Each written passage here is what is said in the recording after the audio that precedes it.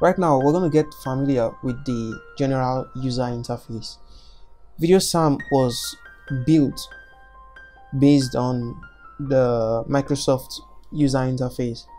If you are familiar with some of the recent softwares from Microsoft, like Microsoft Word, PowerPoint, it's a similar UI. So if you're familiar with them, it shouldn't be difficult to get used to. Here, it's the same principle, the same design principle. First of all, we'll be looking at the agenda. Now, this area here is called the agenda panel. The agenda is useful mainly for when you already have an order of service. Maybe there's a list containing the exact songs that will be ministered in the coming service. You already have a list of the scriptures that will be read in the coming service. It could be maybe a marriage service, because we often don't get to use the agenda in church services like Sunday services, because a lot of those scriptures or songs that are sung, often they are spontaneous, so we don't really know what to expect. We just have everything available. But if it's a service that is already planned, let's say it's a marriage occasion, a marriage ceremony, you know, okay, these are the songs that are going to be ministered, these are the scriptures that will be read. You could just come the previous day or even before the service begins and list those things out, make them available from the songbooks or from the Bible. Just save them to the agenda, and right here you can see from here there is an option to open an agenda. There is an option to add a document, maybe a PDF file, a Word document, a lot of things you could add to the agenda, even a video, images, audios, things like that.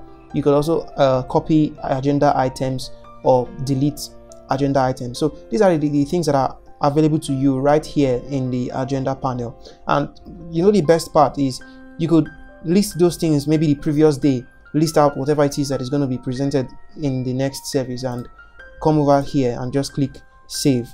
You name it and keep it out there. So the next day when you just come in, you just open VideoPsalm and you could click on open an agenda and load in whatever it is you saved the previous day, and all your songs, whatever it is that you saved previously, will be listed here. So instead of going back in here to search through Bibles or songs, you just click on whatever it is and it's ready to go. So that's that for the agenda panel. And like I said, it's mostly useful when you have an order of service. The next panel we're going to be looking at here is the songbooks and Bibles. Songbooks and Bibles panel. Now, don't forget, you could easily adjust the size of this interface so you can focus on whatever it is you're working on. So with these lines here, you can easily adjust these panels, the size of these panels, so you know what to focus on. Right now, let's look at the songbooks. Now, this area is where you get a list of songs, whether you imported them or you downloaded them from the internet or you added them yourself. Here's where all your songbooks and songs will be listed. Now we'll be taking a deeper look into the songbooks during the setup process. Also, here we also have the Bibles. So when you click on the Bibles, you can easily right now we don't have any Bibles because we haven't imported any Bibles or anything. Same with the songbooks. But when we have those Bibles available through the setup process, you have them listed out here, and you can easily access all your Bible versions, chapters, verses. All will be accessible here under the Bibles and songbooks panel. So we'll see more of that during the setup process.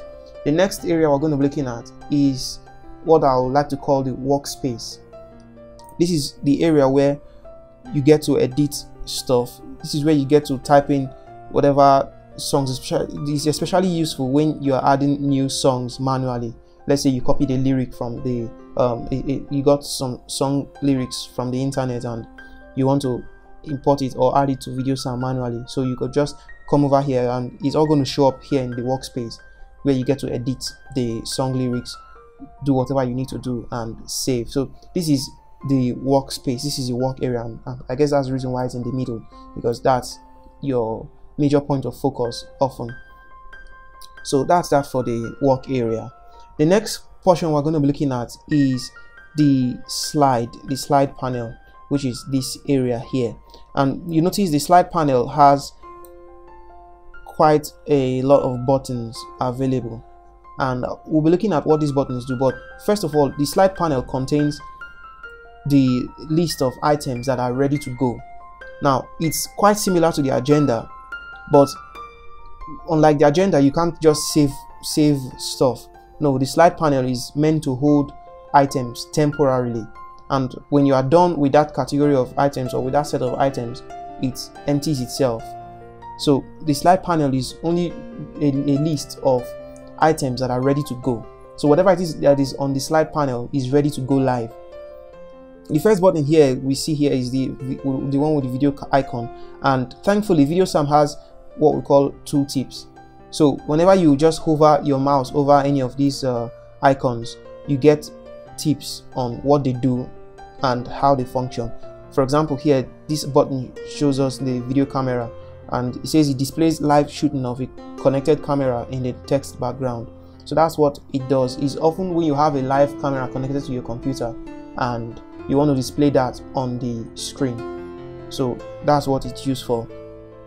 The next button here is the next it's the next button.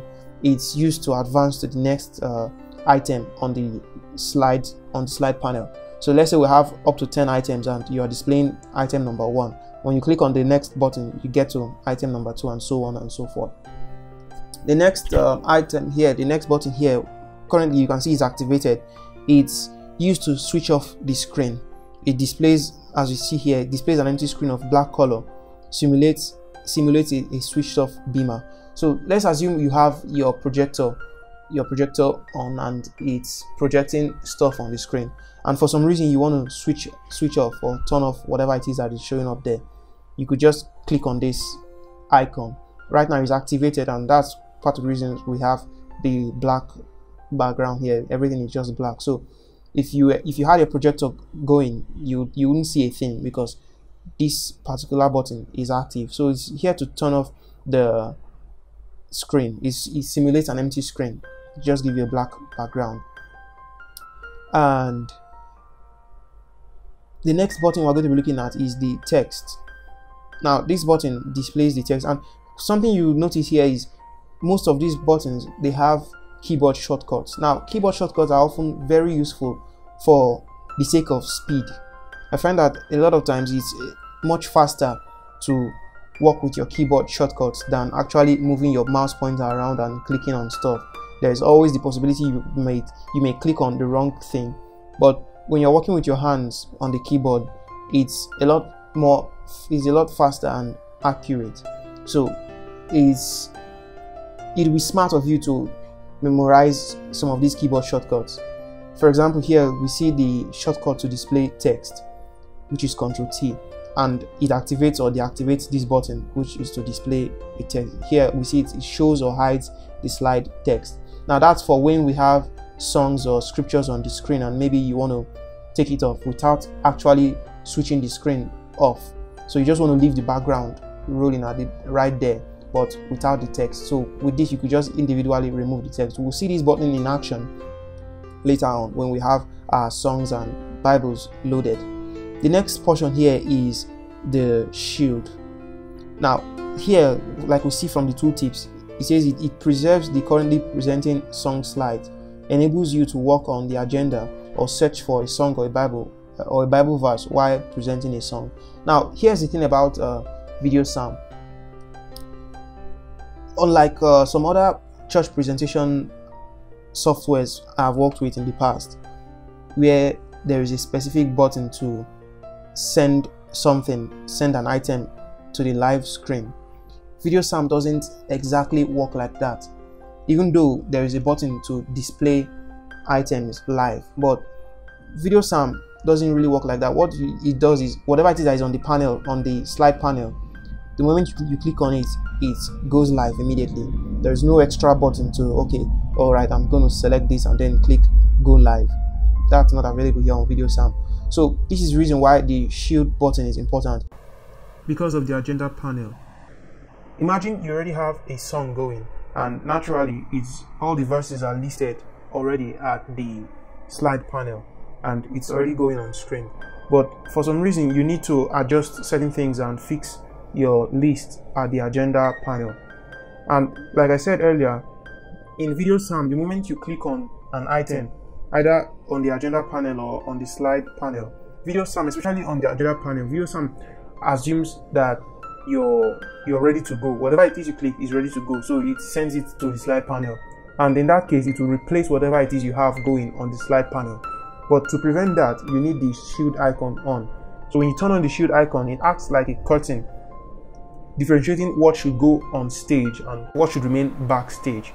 So just think of the shield icon as a curtain, allowing you to work on the agenda. It's mostly important for when you have agenda items. So the next button here we'll be looking at is the freeze button. Now it's quite similar to the shield, except that it's useful for when you already have a live presentation going.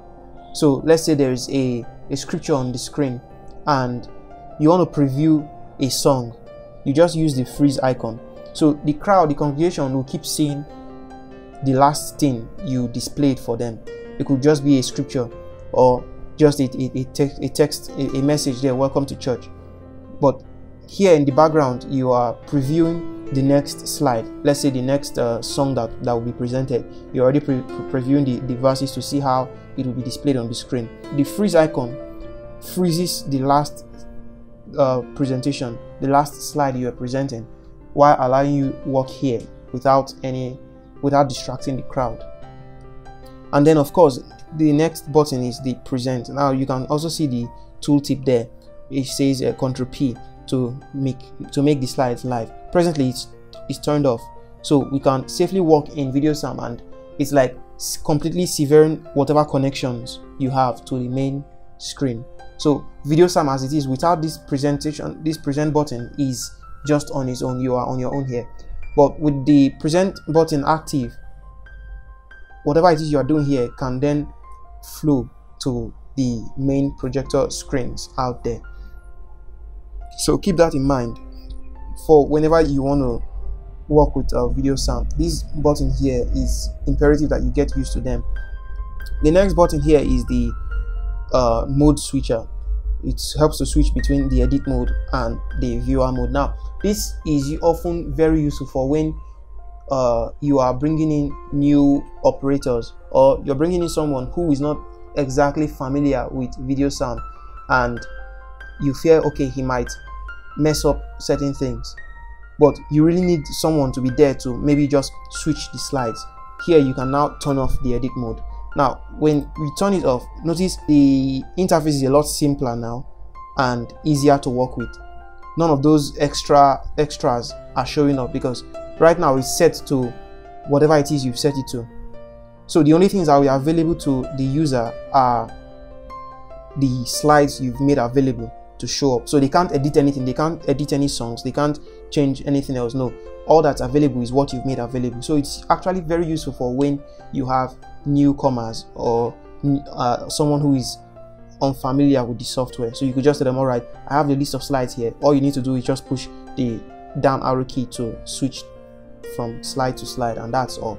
But for when you as an advanced user, you know, okay, I have to change certain things or edit certain things on the fly, you just activate the edit icon and then it switches the mode for VideoPsalm. And it's one of the reasons why I think it's really powerful church presentation software. And down here, of course, you have the preview panel. This is where you get to see whatever it is that's going to be displayed on the screen, or you get to see whatever it is that is currently being displayed on the screen. Lastly, we're going to look at the panel up here. This is called a ribbon. It was introduced by Microsoft, and if you are familiar with Microsoft Word, of course, you will understand this style. And these are different tabs that contain things you can change or edit. It helps you work with text and edit stuff. We'll be working with this ribbon and the panels over here as time goes on. So that's that basically for this panel. Over here we have the save button, the new song, and everything you see here can also be accessible down here within any of these tabs. So these are, I think these basically are just shortcuts. So that's that for the interface, the general user interface. It was built to be as simple as possible. So we'll look at these things more in depth as we work. I